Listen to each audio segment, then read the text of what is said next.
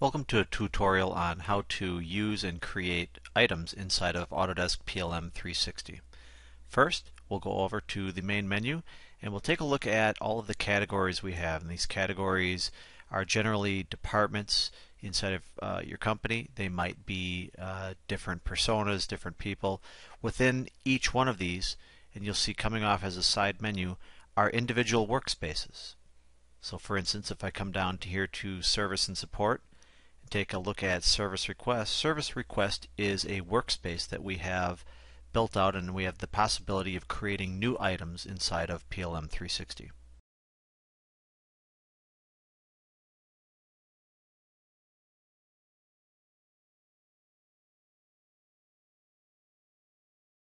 For example, to create a new item, we'll come up to the upper right and click on New.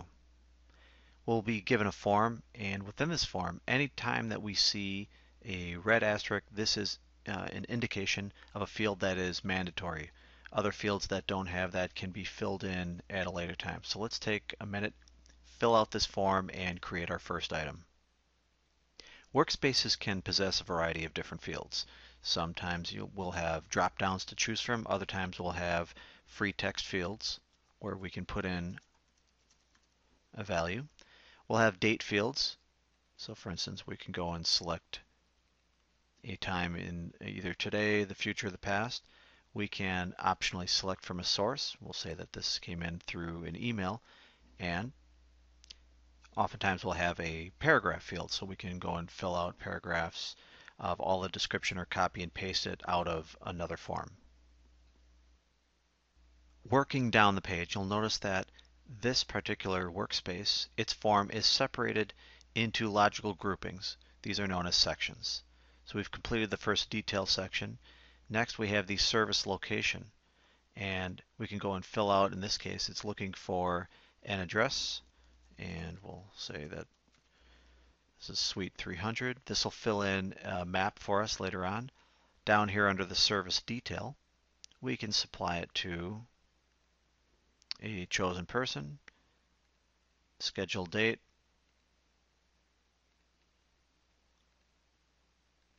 and we'll say 9 a.m. Other fields might be non-mandatory, yet ones that we can come in and populate later. Finally, when we're done, we'll click on Save.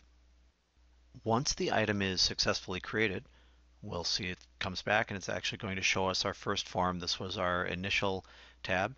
Here's the data we entered. Down here we see our service location, and based on the address that we put in, we have a nice little Google Maps mashup here. Down here we have the service details, the sign to, so the results of all of the drop-down fields and the date fields are appearing, and again we can come back in and fill out this other information later on. Another unique part about this record is we can see the owner and change summary, so we can see the date, who created, and who is the current owner. Now that we have an item created for this particular workspace, we can come up and create another item. We can clone it. Cloning the item gives you the option of keeping most of the fields that you have, yet hitting the ground running with a new item that's unique with a new number. We can, if we have the permission to do so, we can choose to delete this particular item from the workspace. Remember, this is something that is a permissions, it's a security based function, and we have the option to pin it to our dashboard, and this is going to show up as a dashboard link, something that we can come back to later on. So next, let's take a look at the ability to clone existing items inside of PLM 360.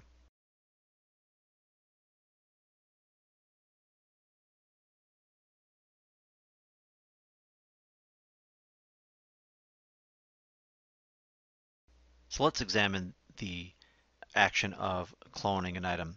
For this, I'm going to come over to our quality area and take a look at existing inspections. From the inspections list, we see that we have some that have passed and one that has failed. Now, the advantage of cloning a record means that we can keep some of the same data that we had before. Perhaps in this case we want to clone all of the activities that led this to fail before and see if we can run the same tests and get them to pass. We'll clone the activities, the attachments, We'll say that this is mid-process,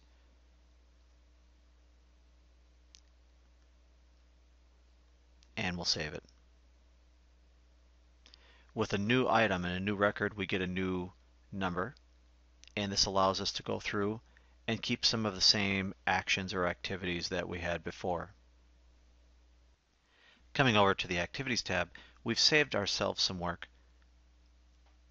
and as we come in to select Edit, we can come down and we see we have a visual inspection, operation, some data was entered, and over here we can see because we had failed, the flag went red. In this case, since it's a new record, we'll put this through and we'll say, well, this passed. Clicking on Save, we'll turn this to green, and we've saved ourselves a little bit of time running a new inspection.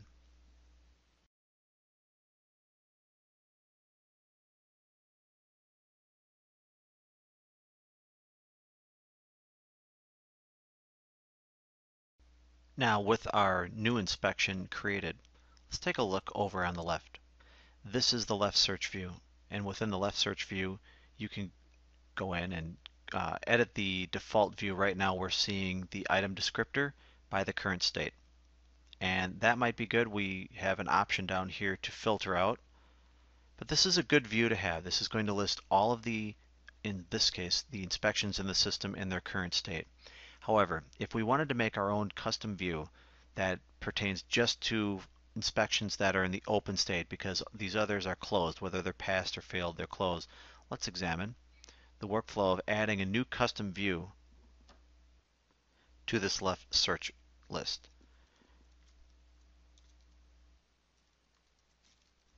So I'm going to call this Open Inspections. Next, I'll choose the columns that I'd like displayed. In this case, I want the item descriptor, which is going to give me the item name and the identity of the inspected component. Next, I'm going to come down and grab the workflow state as indicated by current state. Now, to make sure that I filter out and I get only items that are in the open state, I'll come down here to the filter. From the filter, choose the metadata, choose the field. In this case, I want the current state to contain the word open. Click on Save, and it will go and apply that default view. I can come back at any time and go to the default view, which is to show everything. But when I want to see all open inspections in the system, I simply select it from the drop-down caret, and it's going to show me all open inspection items